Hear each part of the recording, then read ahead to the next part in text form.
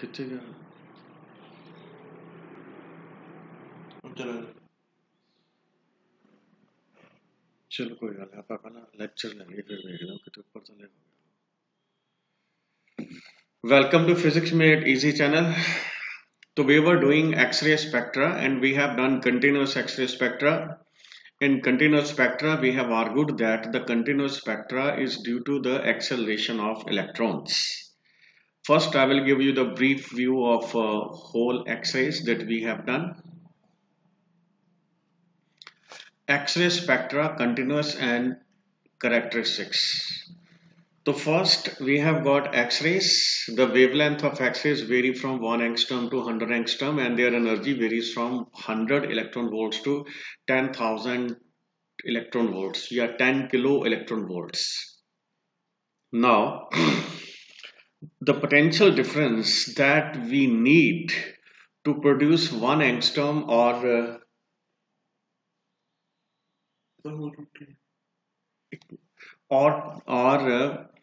100 angstroms wavelength.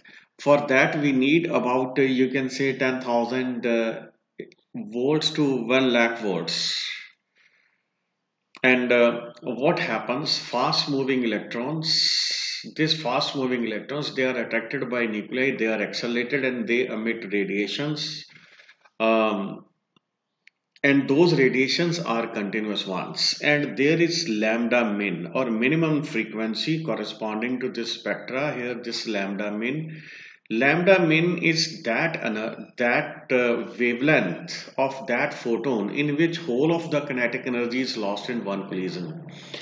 So in this case the energy of the photon is equal to the initial kinetic energy of the electron, and in this way lambda min is equal to hc by kinetic energy, or this is lambda min is inversely proportional to the kinetic energy of the incident electron. Larger the kinetic energy, see here, larger the kinetic energy or larger the voltage, lesser will be the lambda min. And intensity of X-rays, they vary on the filament current. More the filament current, more will be the number of electrons emitted and more will be the photons emitted. In this way, intensity of photon is directly proportional to intensity of filament current. And then we have got concept of soft X-rays and hard X-rays. Soft X-rays are those whose wavelength is more than 1 angstrom, and hard X-rays are those whose wavelength is less than 1 angstrom. And this was that we have done previously. I have just recalled it quickly. And now this is the continuous spectra. On this continuous spectra, they are superimposed peaks like this. These superimposed peaks is due to discrete spectra or line spectra. As we know that the line spectra originates from the transition of electrons from higher energy level to low energy level. I am talking about line emission spectra. Now what happens from where this characteristic X-ray spectrum, why do we call it characteristic? Because this spectra, the spacing between the lines, the position and spacing between the line is basically dependent upon the nature of the atomic structure of the metal. Now the atomic structure means that what are the values of energy for different orbits, because the energy values for different orbits is dependent upon the atomic number as well as the orbit number, and this is the basic property of that particular atom. That's why we call this as characteristic X-ray spectrum, because this is the basic character of the atom which is used as a target. And we use heavy atoms with high value of Z number, for example molybdenum, etc. It consists of few discrete wavelengths superimposed on continuous spectra. For example, these two, this is the continuous spectra, these two peaks, they are superimposed upon it. Now the wavelengths are characteristic of the target material of X-ray tube. Now what happens, how does line spectra originate? Here is the incident electron. It hits the electron in orbit, first orbit. This electron is ejected and a vacancy is created here. Now, as we have shown in this diagram, I will enlarge the diagram so as to have a better view.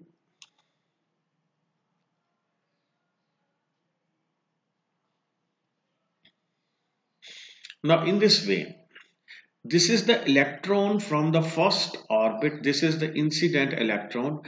Electron from the first orbit is ejected like this. Now, here is a vacancy in first shell, or we no, sorry, here is this is the first shell. Electron hits the n is equal to 1, the first shell or the k shell. Now here a vacancy occurs. Now electron from second level can fall in the first level, third to first transition, and then fourth to first transition, and then fifth to first transition. Now they give rise to K alpha, K beta, K gamma and K delta lines. So these K alpha and K beta and K alpha lines are shown like this. And now if this electron hits, if the oh yeah,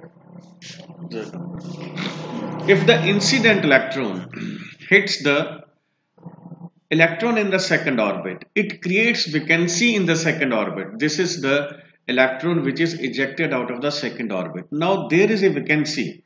Electron from third orbit can fall in it, fourth orbit can fall in it, and the fifth orbit can fall in it. So they give rise to L alpha, L beta and L gamma radiations. So these radiations, they are characteristic of the atom. They are dependent on the energy level, value of energy attached to each orbit and the gaps between them. So that's why we call this as characteristic spectra. It is a discrete spectra. It's a line spectra. So these spectra has been shown, and another way which is a better representation of this is this one. For example, this is K shell. We can see in K shell, electron from L shell falls in K shell, K alpha and then K beta. Similarly, we can see in L shell, L alpha and L beta. So this is how characteristic spectra originate. And now there is a Mosely law. Mosely law gives us the relationship between frequency of the radiation or the photon emitted with the atomic number. And this graph is under root Z, under root frequency, under root nu and Z. It's a straight line like this.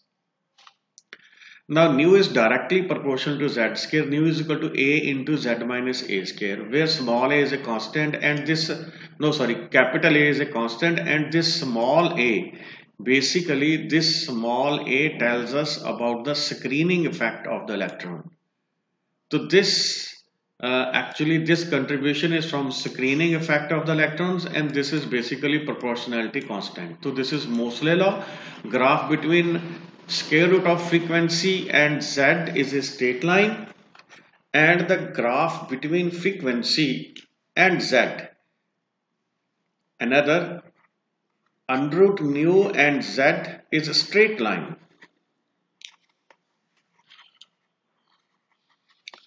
And graph between nu and Z square is parabola. Know this.